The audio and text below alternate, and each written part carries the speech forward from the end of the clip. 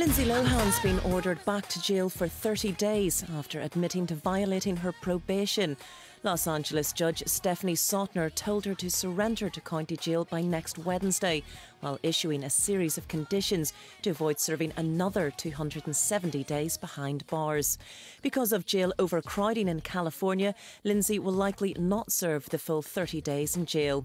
Here's an exchange between Judge Stephanie Sautner and Lindsay in court. You admit that you violated probation by failing to obey all orders of the court with respect to both things that the city attorney represented. Yes, Your Honor. Justin Bieber now acknowledges reports that a 20-year-old woman is accusing him of fathering her 3-month-old child. Originally, his agent issued a statement denying the allegations, but now Justin's tweeted about it. In his post, Justin says he's focusing on his music and is, as he goes on to say, going to ignore the rumours. The world premiere of new film Michael Jackson, The Life of an Icon took place in London overnight. It's produced by his friend David Guest and is a behind-the-scenes account of the star's life, featuring rare interviews with members of Michael's family and friends.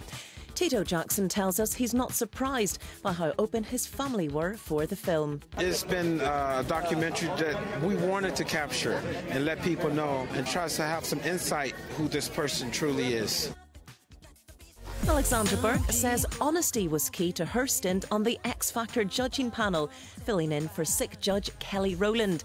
Alexandra won the show in 2008 and reveals what it was like stepping behind the judging desk. It was amazing, very surreal, but absolutely an honour to be on the other side. It wasn't easy. All I could do was just be myself and just be honest, because for me, honesty matters more than anything in the world. And Hollywood star Robert Vaughn is joining the cast of Coronation Street. Known for his roles in The Man from U.N.C.L.E. and Hustle, he's set to appear in Corrie next year. I'm Carla Battisti with Entertainment News. First for Showbiz.